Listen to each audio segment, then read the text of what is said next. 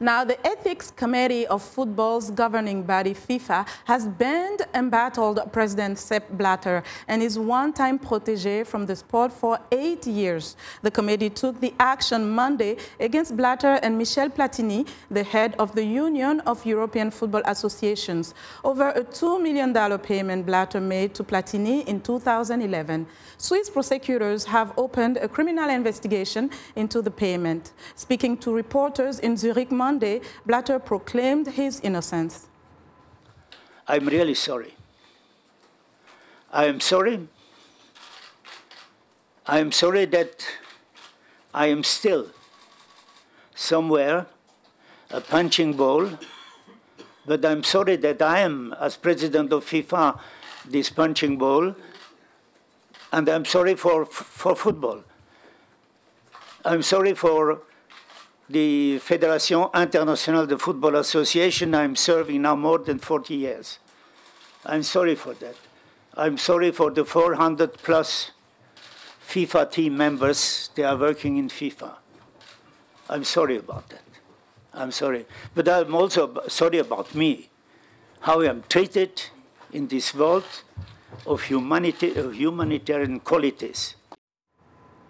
The ban will likely derail Platini's bid to succeed Blatter when elections are held in February.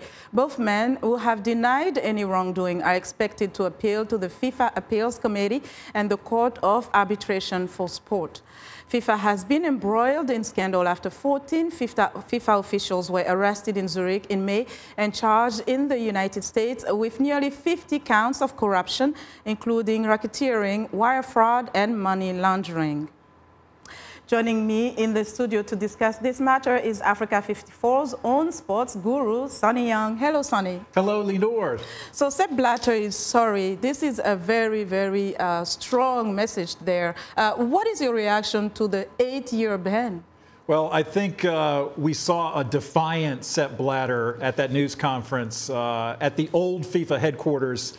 I really think because of this, both Blatter and Platini, for all practical purposes, have been sidelined, probably for good, from world football. From a historical perspective, FIFA has been around for more than 100 years. I would say this by far has been the worst year for FIFA in terms of negative publicity. It seems like every week we've been hearing about another corruption scandal, another FIFA official. But I think at this point, FIFA is looking forward to February of 2016. At the end of February, FIFA will elect a new president to succeed Sepp Blatter. And speaking of that election, some people were saying earlier this year that Michel Platini could have been one of the favorites. Now that he's out of the race, at least according to the ruling, who are some of the contenders that are standing out? Well, from an African perspective, Linord, South Africa has put forth a gentleman by the name of Tokyo Sekwale. It's hard to describe him as a favorite in the election. Africa has a huge voting bloc of members, over 50. I think it's a total of 53 or 54 members of FIFA. And that is a huge bloc. Now, if he was to get all of those behind him for the election in February, I think it would be a big boost. But you're going to need more than that to win the election. You have to win, I think it's over 100 votes. I think it's actually closer to 110 to be officially named the FIFA president. So he'll have to lobby in regions outside of Africa, Europe, probably South America.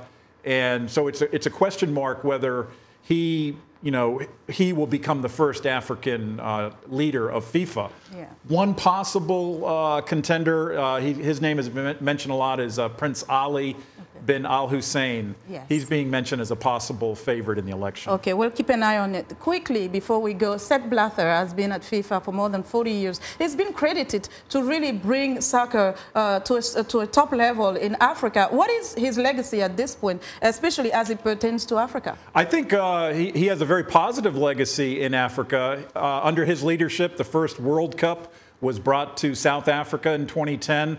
Largely due to Blatter, but also Nelson Mandela, the late, great Nelson Mandela.